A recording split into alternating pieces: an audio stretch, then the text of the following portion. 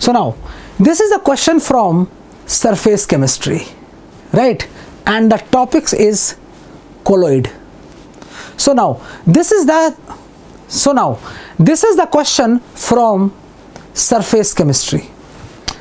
Measuring zeta potential is useful in determining which of the property of colloidal solutions. 4 properties are given: solubility, stability of the colloidal particles, size of the colloidal particles, and viscosity.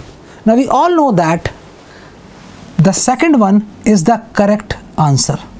The answer is option number 2, right? Let's move on to the next question. So now this is the question from the chapter Organic Chemistry, Some Basic Principles and Techniques, right? And the question is based on the chromatography.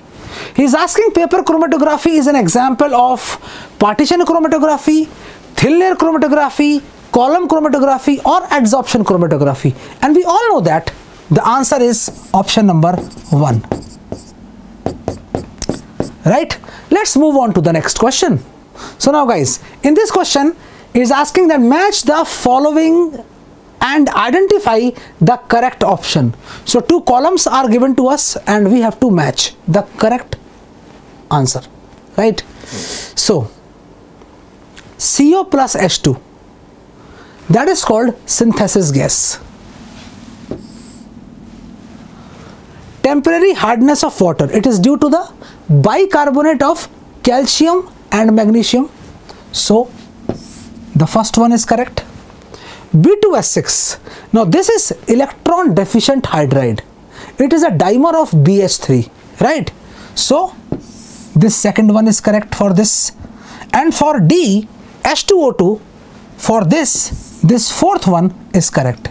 That's why if you talk about the answer, the fourth one will be the correct answer. The answer is option number 4, right? So guys, this is the end of the discussion of the chemistry paper of NEET 2020, and we have discussed the set G5. Thanks for watching.